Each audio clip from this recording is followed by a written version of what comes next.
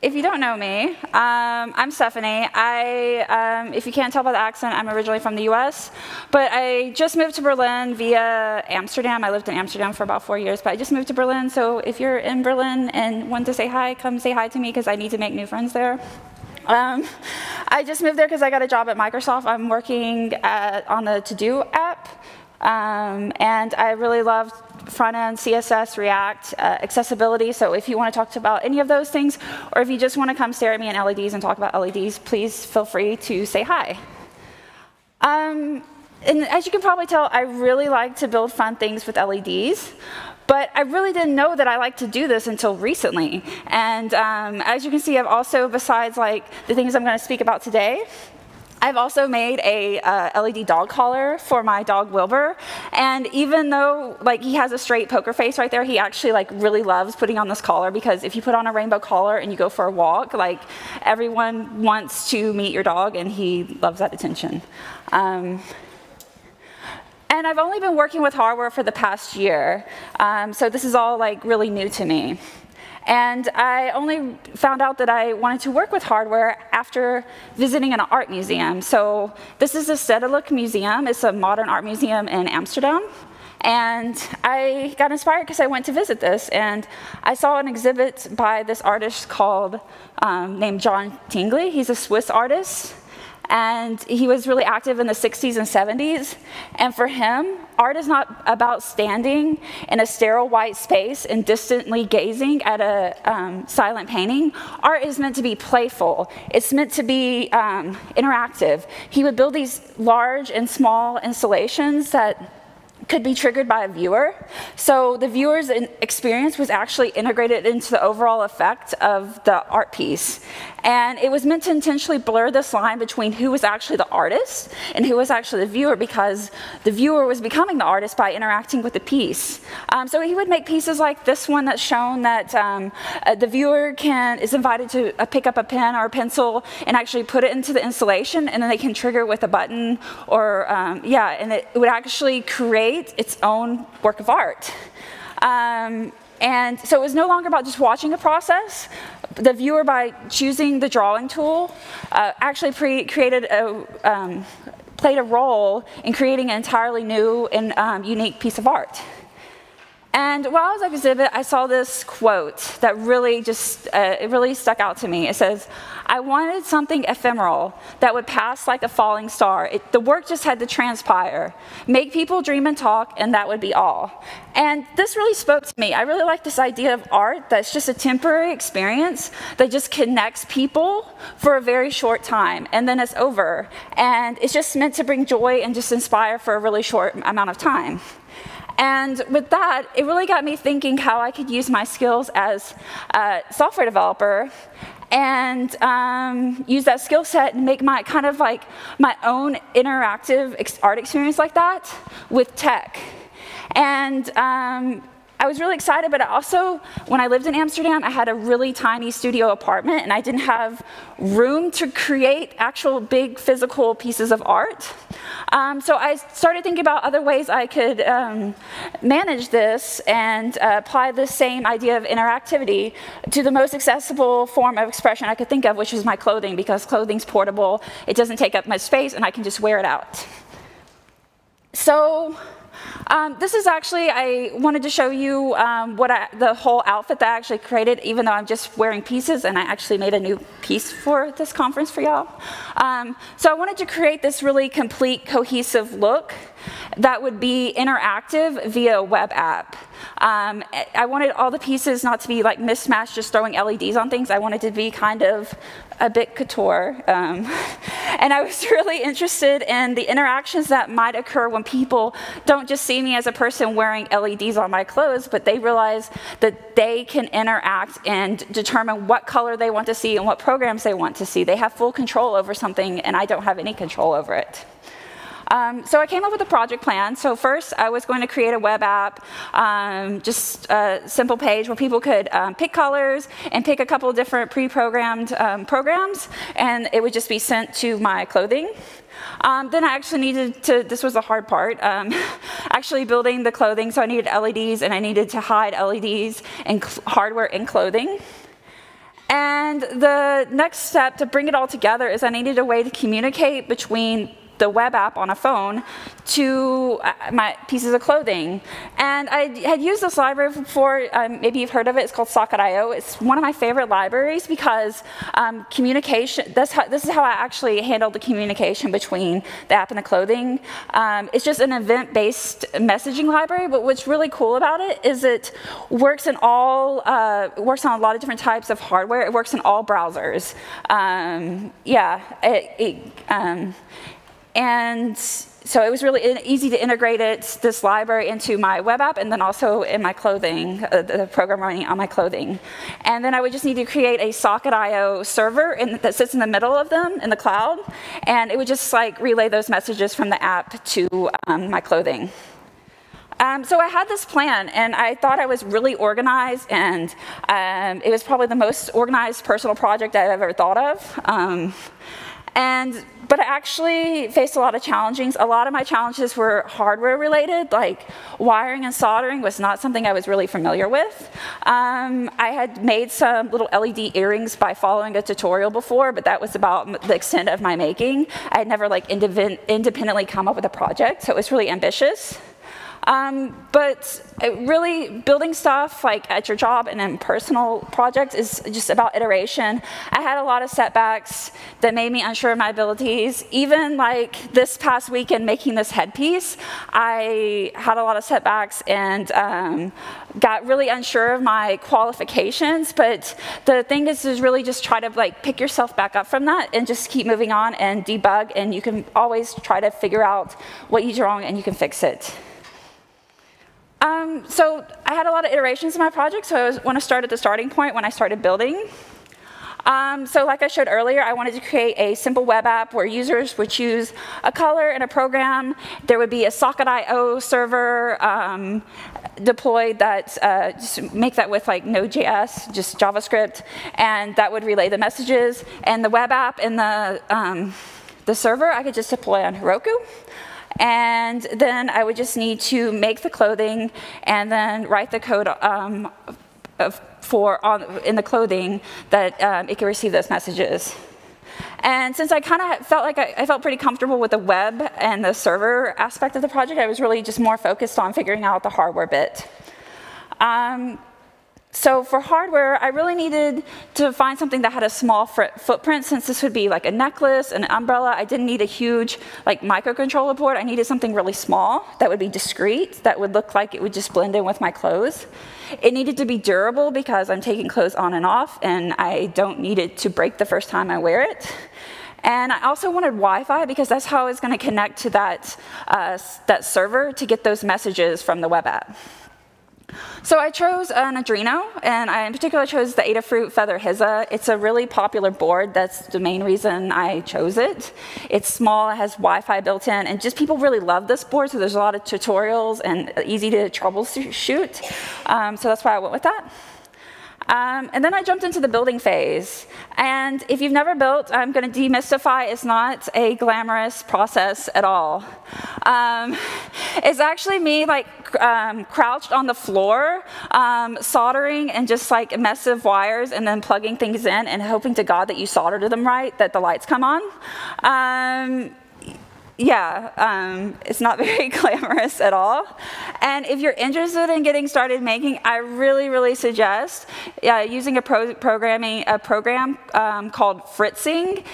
You can make these, you can import like libraries for components and the different things you're going to use. And then you can make these wiring diagrams, which saved my life because this was like my roadmap when I was building because it gets really hairy when you just have wires everywhere on the floor. And this kept my sanity. So I really recommend that if you're going to start building yourself. So then I was ready to go out into the world, and I wanted to interact with people, but I didn't want to explain my project to them. I wanted them to have this joy of discovery themselves. So I had these cards printed that just simply said, my outfit is interactive, and it had a URL address, so they could just kind of figure it out themselves. I didn't want to, explain my project to them and take that kind of joy away from them. So my first outing is in Amsterdam in December. They have a lighted bike ride, which is a lot of fun. People throw just LEDs on their bikes, but I had this whole outfit made up. And I was really, really excited to actually take it out and see how the public responded to it. But I'm going to show you a little video clip. And what you can see is right there, that green light. That is not supposed to happen. That was my skirt rebooting. See, yeah, all the other programs are in sync. They're all in sync right here. And then it crashes, and then it reboots, and they're out of sync. And I was just mortified by this, whereas everyone else thought my outfit was amazing, but all I could see that it kept, no, I was like apologizing the whole time. I'm sorry, my skirt, everything just randomly kept crashing, but they didn't care. They just saw lights. They thought it was how it's supposed to be. But for me, this was like a super fail. So I was really embarrassed, and I was disappointed, and you know, I had spent you know, a couple weeks making this, so I was just disappointed. But like I said, you know, it's about iterations. So after I got over myself, I decided I needed to find out how to make it crashless, to figure out what was actually going wrong. And so lucky for me, the microcontroller I picked actually has a few bells and whistles, and one of those is that when you plug it into your computer, I can actually see like the console log. So I did what I kind of bad habit I do in JavaScript, is also just putting like console logs to see like where things were at and where it might be breaking. And as you can maybe see, is that it kept getting disconnected and reconnected, and that's why it was crashing and restarting the program. Like, it wasn't keeping, it was having trouble having a steady connection to that socket.io server to get the messages, so it kept crashing. So even though I really am a fangirl of socket.io, it's really great for the web, but I started thinking about hardware, and hardware is a bit different than the web. And socket.io is really made for web applications that communicate HTTP, and it's geared for browsers, but you know, I really didn't need that overhead because I'm just communicating directly to this microcontroller. So yeah, just because a library is available doesn't mean it's necessarily the best solution. So I just kind of took a step back and thought about, you know, tried to figure out, since I'm also new to hardware, what really I need to be considering when coding for hardware and these communication issues. So resources are really at a premium. These are really small boards, and I just really needed to minimize overhead and how much memory it might be using, and just keep things really lean. And because it wasn't communicating between a browser and a server, for my hardware, because it doesn't have a browser, I didn't need the extra overhead that is needed for HTTP. And what I mean by that is HTTP, when you send messages, you're actually sending messages to how the protocol works. So I really needed to figure out like a bare minimum, but also easy to implement alternative messaging library. And this is when I found out about MQTT. It's just an IoT messaging connectivity protocol, and it's been around since 1999. So it wasn't like a new discovery. It was new to me, but it's been around. It was developed when engineers needed a solution that would allow for minimal battery loss and minimal like bandwidth when connecting sensors over these really flaky satellite connections in rural Africa. And I could give a whole talk about MQTT, but I just really want to highlight the things that stood out to me that were really awesome. So it's based on this publish-subscribe architecture, and what that means is there's clients like my web app and my clothing, and then there's a broker, so that kind of has like a server in the middle, but it's called a broker. So clients connect to that broker, and that broker determines like when messages get sent to other devices. So and when a client connects to that broker, it subscribes to a topic. So like in this example, it can subscribe to the topic lights, my clothes will. And then when the web app publishes a message under that topic, then the clothing will receive it. So, and what's really cool is that the publisher and subscriber, because of the broker, don't need to know about each other. They don't have to run at the same time. And operations on both components are not halted during publishing and receiving. It's really lightweight. It's transport over TCP, and that means in comparison with other protocols like HTTP, it doesn't load the network with the transfer information, which is just necessary for the functioning of the protocol. It's really just sending the messages, and by that small overhead, it only takes 2 bytes. Is really great for IoT because it just is not requiring it to have to receive big amounts of information. So it really works if you have like a flaky connection and things. And it has like a really readable spec. I know reading specs aren't the most exciting thing, but it really just uses 5 verbs to describe actions, and there's basically 5 verbs in MQTT. It's connect, disconnect, publish, subscribe, and ping, and that's really it. So that really appealed to me as well. And so I decided I was going to rework my app and hardware and server setup and use MQTT in place of Socket.io and see if that solved my problem. So I started with the web app, and now is the part I'm going to show a little bit of code, but it's just JavaScript and some Arduino code, so I promise it's not too bad. So I use this library for the web app called mqtt.js. It's a client library for this protocol, and it's written in JavaScript for Node.js and also for the browser. So in my client, I just require this package, then I create a client that connects to the broker, and for connecting to the broker, I just tell it the URL where the broker's at. It doesn't need to know more than that. Then I just, in this example, it's like a browser example, so I have like a button on the DOM called, it's just an element called rainbow button, and I just add a click listener, so whenever rainbow button is clicked, it knows to send event with the message rainbow. And then it just publishes that under the topic lights and the payload rainbow. And it can really be that simple of a message. Then I needed to set up the Arduino clients, and even though it's Arduino, it's a pretty similar process. Arduino code is just kind of like C++ code. So in Arduino, you have a setup, which just sets up the things at the beginning when the Arduino boots up what it needs to do, and then it's just running a loop the whole time. So just in the setup, I tell it where that broker is it needs to connect to. Then I also, because this is in my clothing, I wanted to describe to a topic. So I subscribe it to lights, and then it's just basically in the loop, it's just waiting to receive a message, and when it receives a message, then it can run the on-call message and run that and figure out what it needs to do with that message.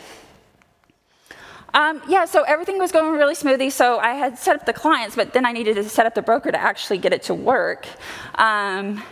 And then I just want to remind you that I had everything deployed on Heroku, because I'm not that great at like DevOps and deployment and things, but I use Heroku just because it has a really great CLI tool, and it's really, really easy to use for someone like me that doesn't really want to mess around and spend too much time on DevOps.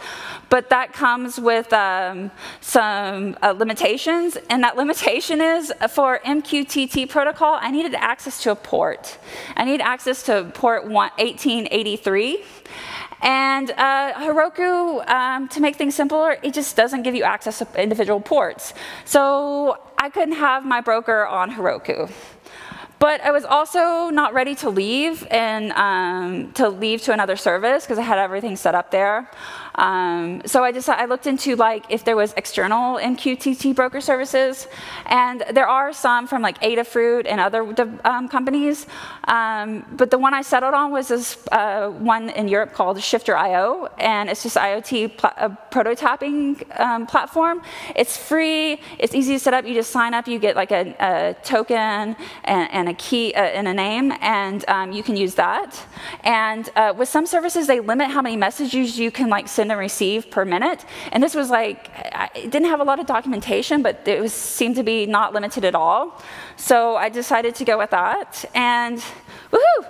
Everything worked really great. I was not having those like disconnect and reconnect problems anymore. But there was a problem. I was relying on the Shifter.io service. It was a small external broker service.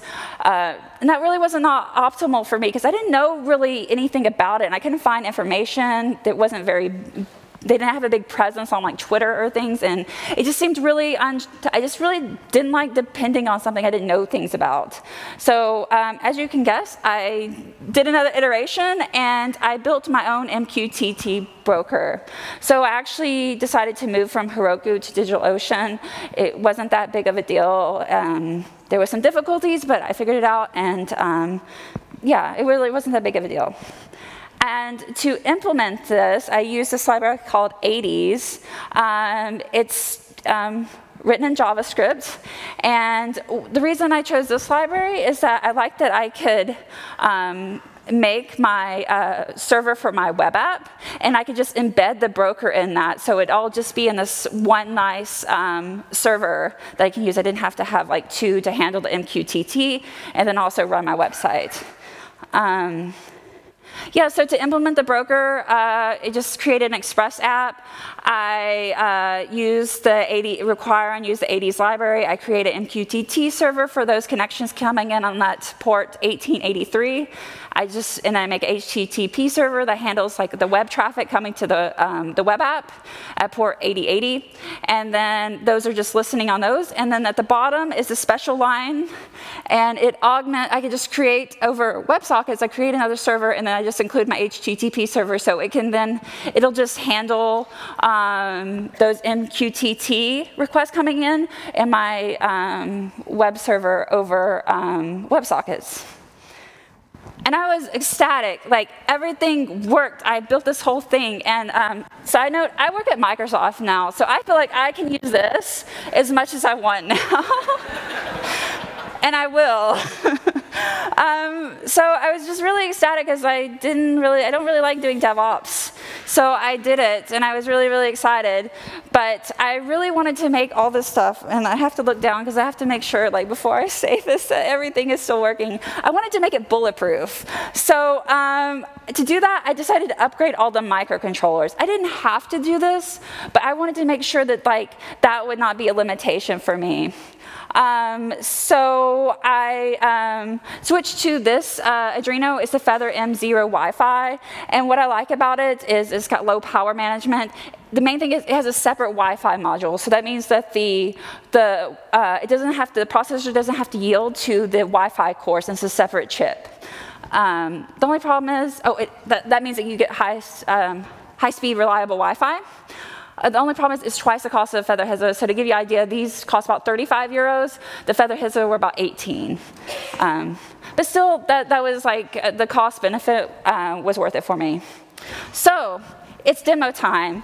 Some people already know the URL, but now you have it. So please go to flashylights.nl and you can play with my outfit. And so it's flashylights.nl, so go check this out. And I'm going to flip this slide.